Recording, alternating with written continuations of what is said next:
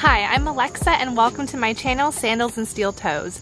In this video, we are gonna taste test 22 amazing tomato varieties. So my homestead is located in Northeast Ohio, Zone 6A, and this is our 2022 garden. So it's only fitting that for 2022, we are growing 22 different tomato varieties. It's so good. This video has been shot over the course of a couple different days.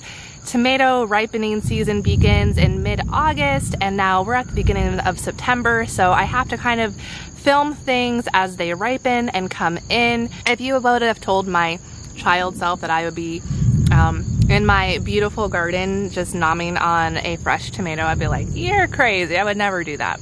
I hope you enjoy this year's tomato taste test series. Please leave comments on what your favorites are. Is there anything on this video that you have tried? What do you think of it? Is there anything that you're like, you need to try this next year? I am open to all suggestions and would love to expand my tomato profile. And if you do enjoy this video, please press the like button and subscribe to my channel. If you can help me grow, that would be amazing. A lot of my videos seem to get buried in the algorithms of YouTube, and I need your help to get that out there so other people can enjoy it too. So enjoy the taste test. This is the Dark Galaxy. And so let's just take a moment to appreciate the beautiful pattern on the outside of this fruit.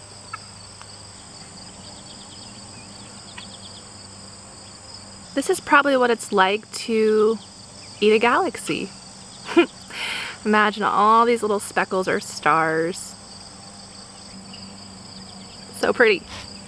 Let's cut it.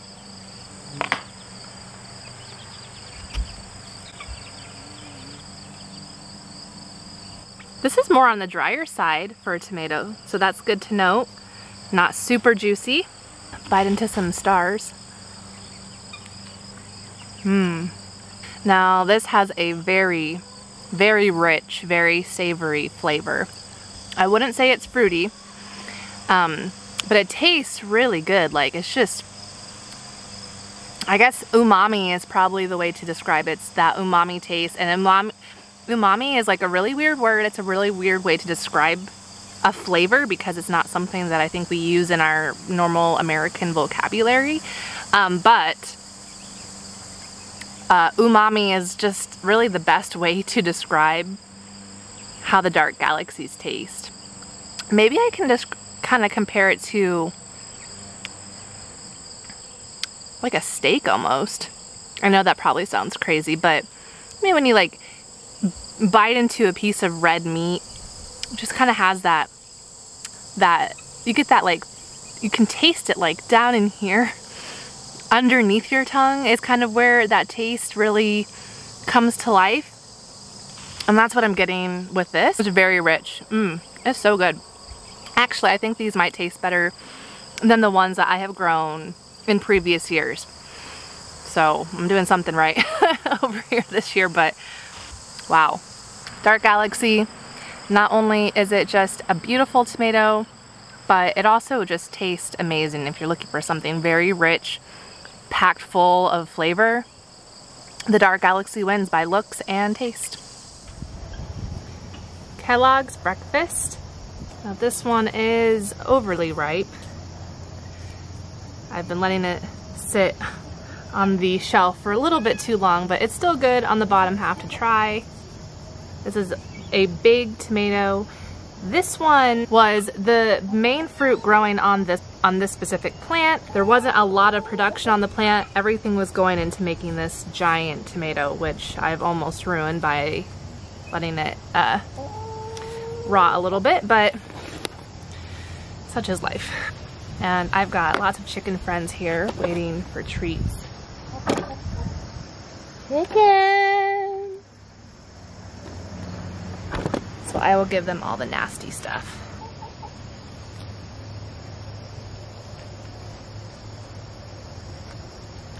Okay.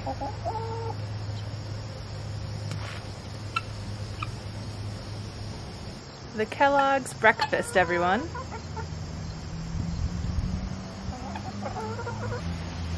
It's definitely a tropical type of tomato. Reminds me of like a cantaloupe in a way. It's not as sweet as the Dr. Weishies, I will say that. But it's still very good. It's just really light and refreshing. I wasn't huge on the production of this plant. I'm a little disappointed on that. I mean, it did make me a beautiful big tomato, but if I'm only going to get one tomato, I'm probably better off planting something else that gives me a little bit more. And the flavor's good, but if I had to pick this or Dr. Weishies, I'm going to pick Dr. Weishies. But my chickens love it. Mortgage lifter. When selecting this tomato for the taste test, I didn't go with the biggest one that I had.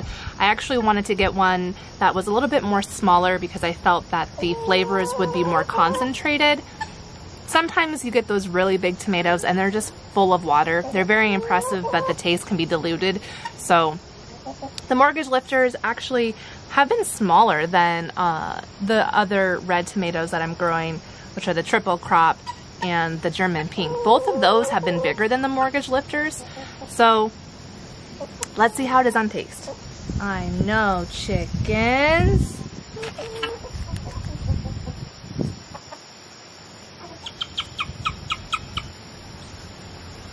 Chicken.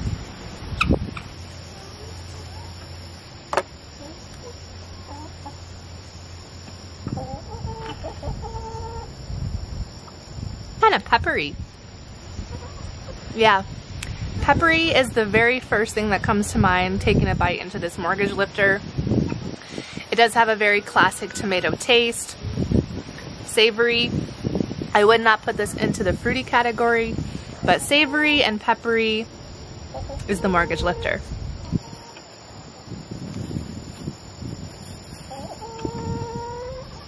German pink.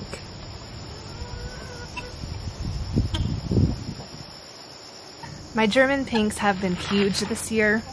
While this one is not the largest, it is still very big.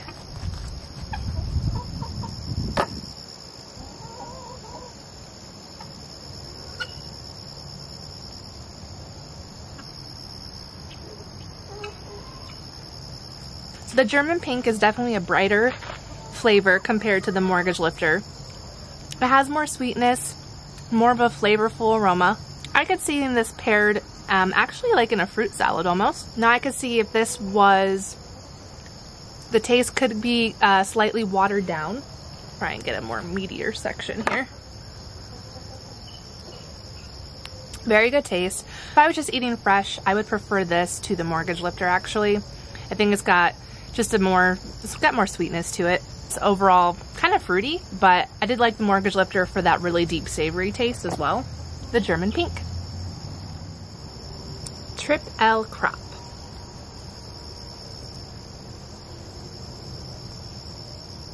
Now the triple crop have been so productive. I'm growing these in my greenhouse and I have never had such beautiful tomatoes. I mean, most of them are perfectly round, mostly blemish free. They have just been excellent this year. And this was actually the very first variety to produce a ripe tomato in my greenhouse. Probably about a week earlier than everything else. Now, the triple crop did make it on my top 5 list last year. So let's see if it's still up there. It is.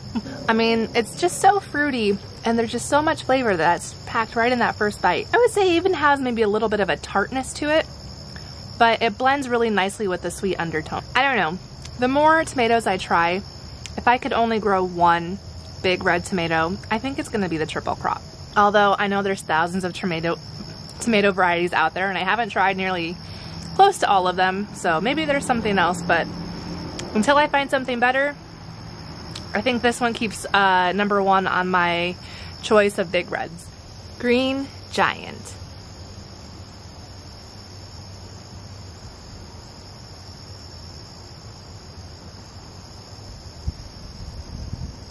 So I'm a little skeptical of green tomatoes.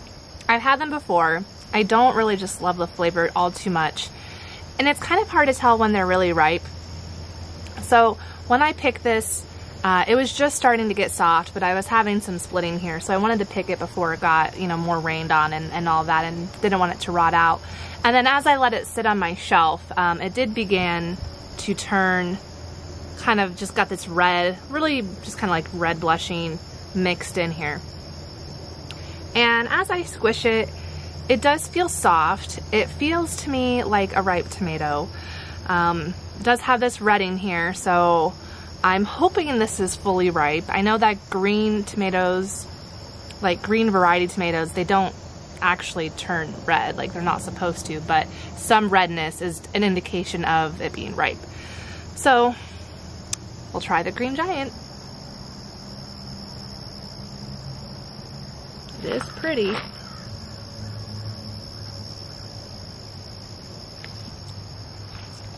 It's not bad. Do I love this? No. There's nothing here that makes me think that this is excellent and I want to have this again. Chunk of it down towards the middle. Down deeper into the meat. Kind of looks like a watermelon.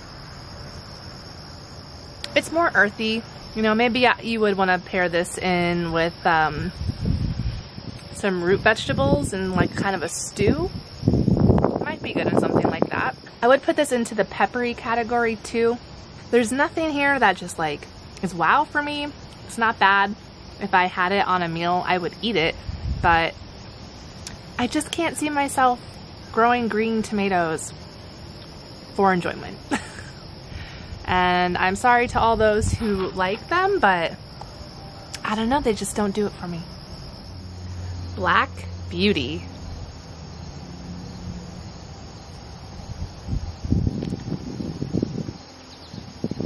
So the Black Beauties have been producing amazing this year. I did not have good luck with them last year, so I was really excited to grow these again. And I have better soil where I'm growing them.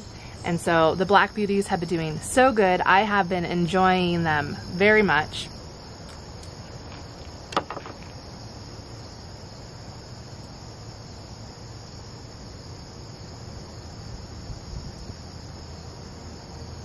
You know, if you are looking for a meat substitution, I don't know, this kind of looks like a nice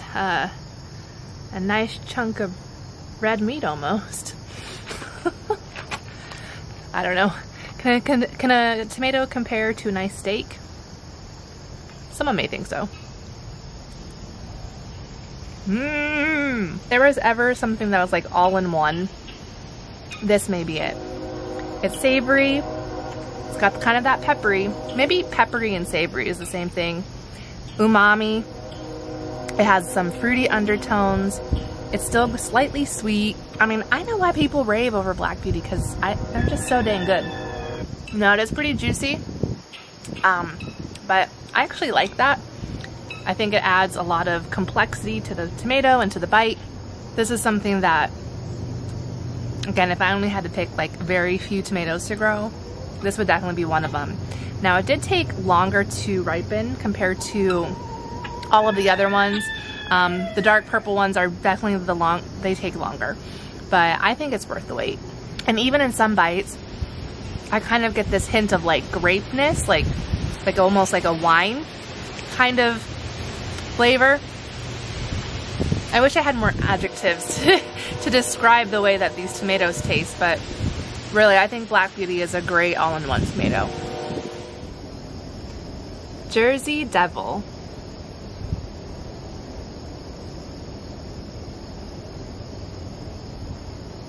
Now, I grow the Jersey Devils to be used as a paste tomato. So in place of something like aroma, I grow Jersey Devils. And I've been growing them for a few years, and mostly because I really like the shape of them. I've been happy with the flavor in the past. I have noticed that this year they have been getting more blossom end rot compared to anything else that I'm growing. So I don't know if that's something to do with the variety or the conditions. These are growing in my greenhouse. Or I think I picked, oh crap.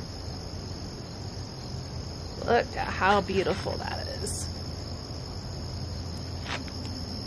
You can see there's juice in there. They're a little juicy, but mostly full of meat. These are nice and sweet. If you would like a sweeter tomato sauce, I would go with these because there's a lot of really good natural sugars already in this, so you don't need to add sugar like this has it for you. So in that bite, I thought of fruit punch for some reason. Yeah, the sweetness and I guess the red flavor and all of it, it brought fruit punch to mind. So if you're looking for a tomato that kind of reminds you of like a fruit punch, you might like this. But definitely recommend the Jersey Devil. This is the first one I've actually had this year, and just taking a bite into it brings me back up to why I grow these. A lot of flavor, really good. Grow it. Big Mama.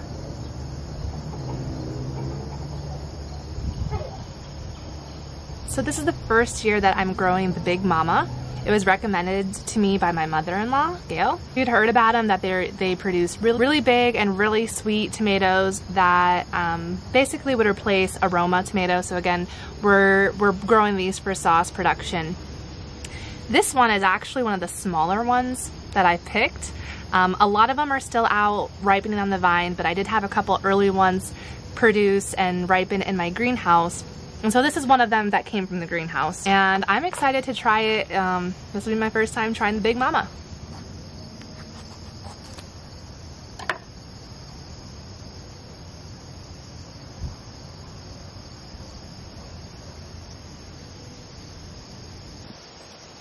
The outer part was a little crunchy, so like I'm wondering if it's not fully ripe, but it looks very ripe. Let's try and get the middle. So the middle section is definitely a lot more sweeter than the outer part. So for a saucy tomato, there is a lot of juice in this. And this one specifically grown in my greenhouse is not getting a lot of water, just whatever it can suck up from the ground. So this is savory. It's got a savory sweetness to it. I can see how this is also good to be used in sauce making.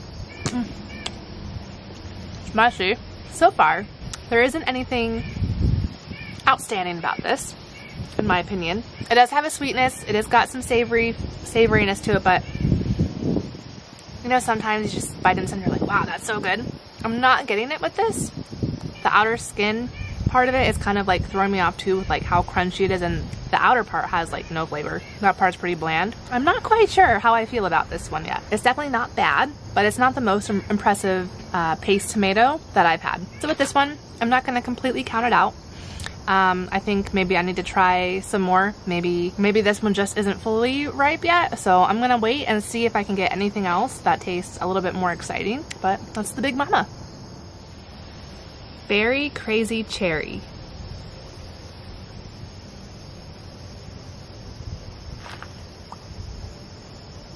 So it's a little sour, but that's kind of to be expected. So I just picked these, and we have had rain for 2 days.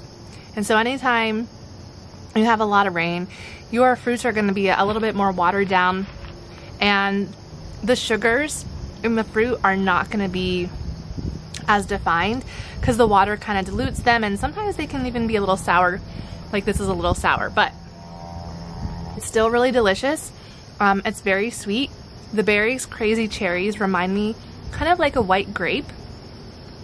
It's not so much like your regular red cherry tomato. They're a lot lighter, more fruity, and I think they're just a really fun variety to grow, because if you look at the plant, they get these huge clusters of cherry tomatoes. And so this is a really great one to do with kids. I think more kids like this kind than some of the red ones too. The Berry Crazy Cherry. Black Strawberry Cherry.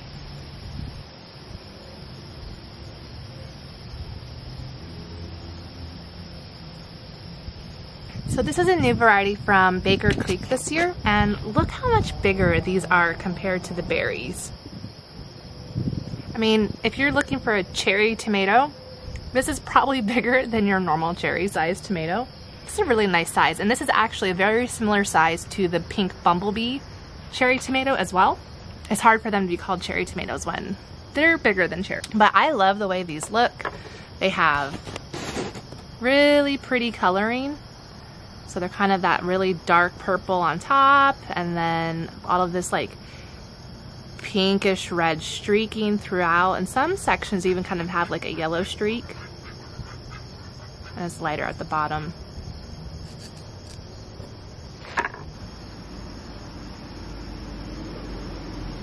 I would definitely put this more on the savory end. It's not so much sweet like a lot of cherry tomatoes are. So I was kind of just reminded of apple cider vinegar, actually. It had like a little tingle on my tongue. And maybe it's more like an aftertaste. But at first it's very savory, and then it kind of just had like it's just a hint of apple cider vinegar. Obviously it's not totally like that because that would be crazy, but I don't know. This is what it would remind me of. There we go. Definitely a savory tomato. It's got that umami. And yeah, there's just something strange about it. Like, I don't know, apple cider vinegar is all I can think of. But it's good. I would have this on, you know, if I needed to cut up some cherry-sized tomatoes for salads, this would be great for that. And they're really pretty. Black Sea Man.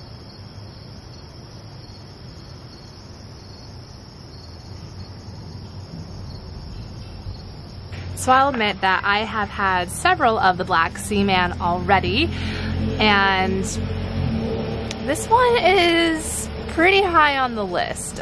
This one is a new variety this year, and it's different. Like, let's talk about the coloring first. So the bottom half, when it's ripe, it gets a darker red, but the tops still stay kind of green. And I could probably let this sit for a few more days and this will kind of redden out a little bit more. But overall, this is pretty much what the color looks like.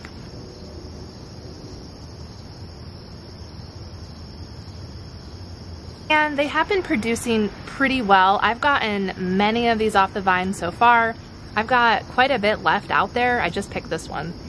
And I've just been really happy with the flavor.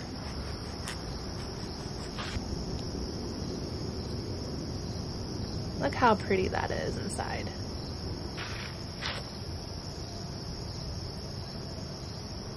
Now hopefully after all this rain we've had, this still tastes as good as I hope it will.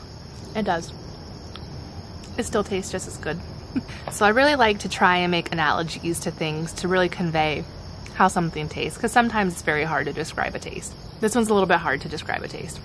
So we'll go with, again, umami. I think I just really like that of a tomato. But it kind of reminds me of like a blackberry or a raspberry. You know how they just kind of has that deep, sweet tartness to it? There's like a tanginess as an aftertaste. So it's like starts off really sweet, umami, savory. It's got a lot of stuff happening all at one time. But then behind all that, it's kind of like this tangy, but it's really nice blend of all of those taste flavor profiles all at the same time. I have really enjoyed this tomato and I just love the color. I would say this is a very like universal tomato. You can use it in all kinds of ways. You can use it for fresh eating, sandwiches, salads. You could cook it down into a meal for sauce or like a bruschetta. Really, I just feel like this is a very versatile tomato that can be used in so many ways because of the really rich flavor.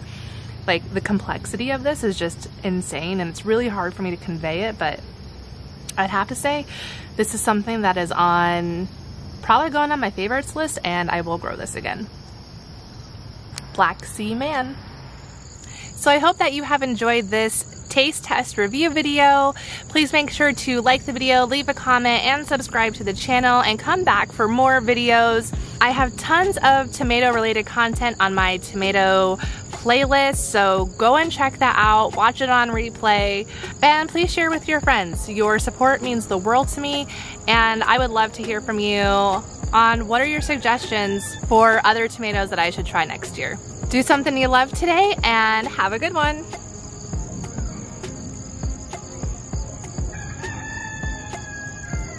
What is this rooster crowing about?